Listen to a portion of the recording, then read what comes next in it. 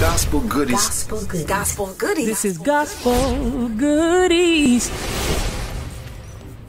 This is Gospel Goodies Radio on Philly's Favor 100.7 FM and 99.5 HD3. I'm Aaliyah Faust, and I am super excited to be joined by the lovely, lovely Latice Crawford. How are you, lady? Hey, girl, I'm good. How you doing? I'm really good. When this came across my emails, I was like, yes, I want to talk to Latice. Yes, you know you're always one of my favorites, so. It's definitely always a pleasure. But first, congrats on the new EP, The Cure, out on all digital outlets now. Yeah. Thank you. So let's talk about the name, because I have my own thoughts on what that might be about, but I want to know like where the name came from, why The Cure?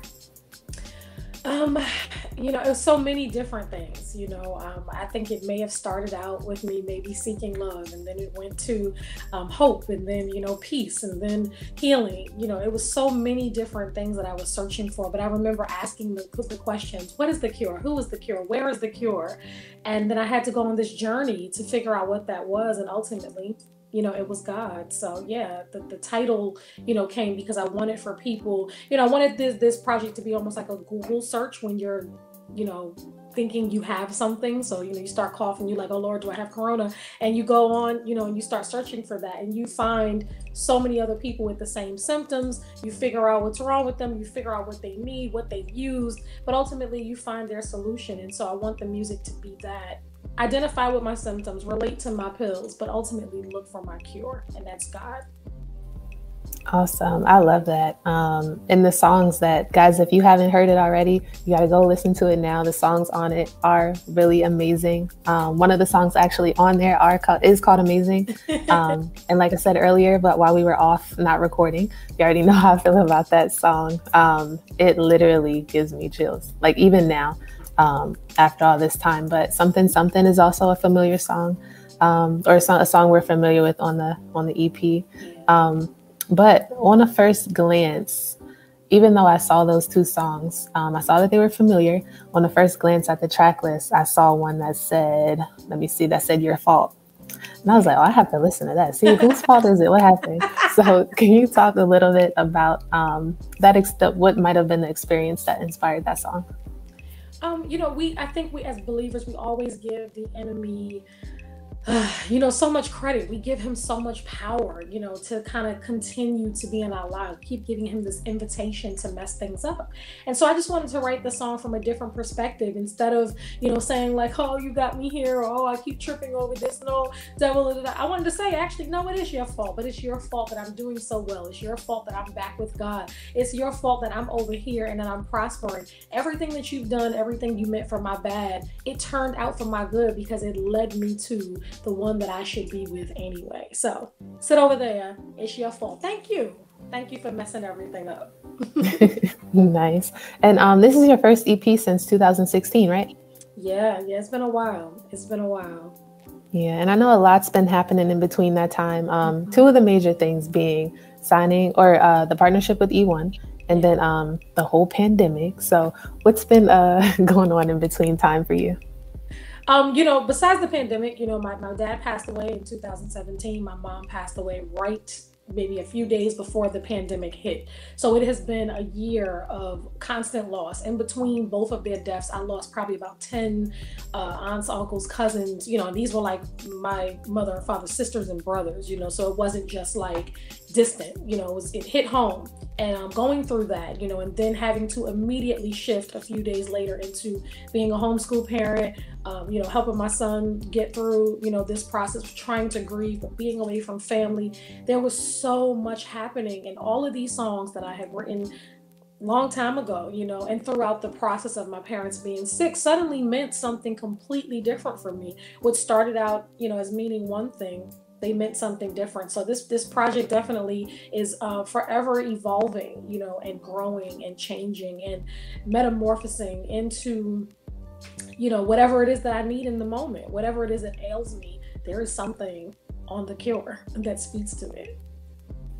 Right. And I always wonder, as an artist, as a Christian artist rather, do you ever feel pressure to like release music? Because I think what makes me just asked the question is because of the source of the music, and the passion behind it is different for this genre, of course, and obviously more spirit-led.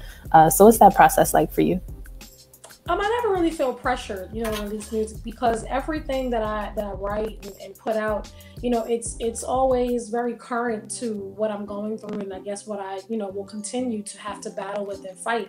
So I never really feel pressured to put out the music. The one thing I will say that we do benefit from, being believers and being gospel artists, is that I think it's somewhat understood that while we are conducting business, that this is a little bit different, and that this has to uniquely, fit within the message that needs to, kind of come across, you know what I mean? So I think it is different in that way, where it may be in the secular side, it's just like, look, we need new music now, the demand is different. But on the gospel side, I think some of our songs last a little longer too, because they don't just talk about the right now, but they talk about, like I said, problems that people continuously go through. So no, I never really feel pressured to put out music.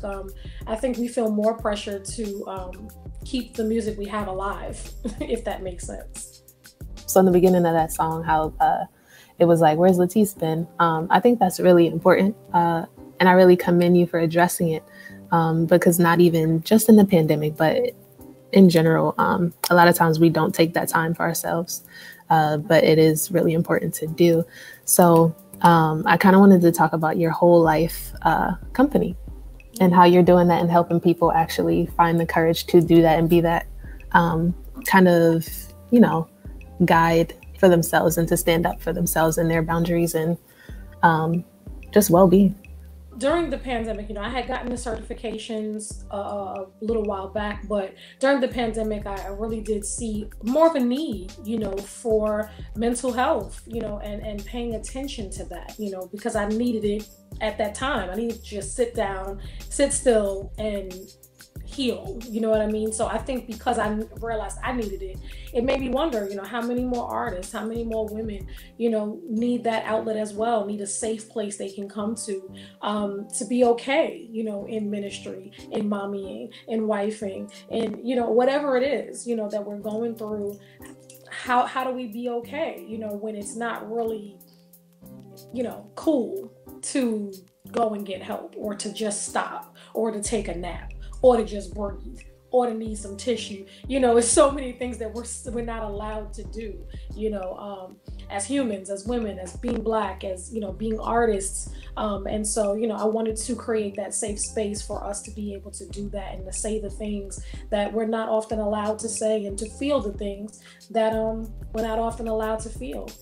Well, I'm super excited about that. I'm excited for people to get to know that more. I actually experienced that awesomeness from you firsthand back in January. Thank you again for that. We'll talk more about that on the next break. But The Cure EP by Latice Crawford, out now, available wherever you get your music digitally. Thank you so much, Latice, for this conversation. Can you let people know how to follow you and keep up with everything you have going on? Sure, you guys can follow me by following Latice Crawford. Y'all been looking for Latrice, but she ain't here because she ain't me. I'm Latice, Latice Crawford.